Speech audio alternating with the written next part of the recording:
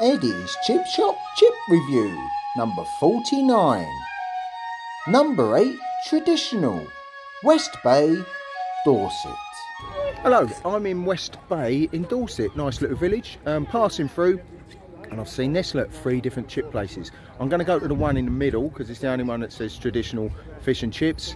It's lunchtime, but it'd be rude not to. So let's go and see what they're like. Right, got my chips. Here they are.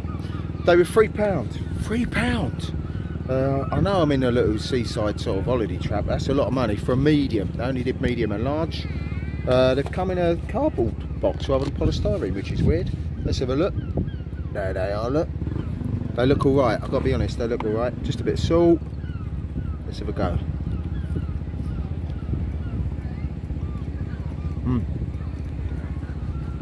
That's a crispy chip, that.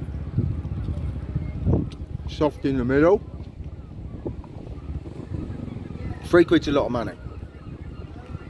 It's not a bad sized portion actually.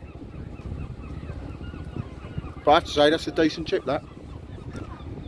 Pleasantly surprised. I'm happy with those. Yeah, handsome. Recommended, I'd say. Beautiful day, look.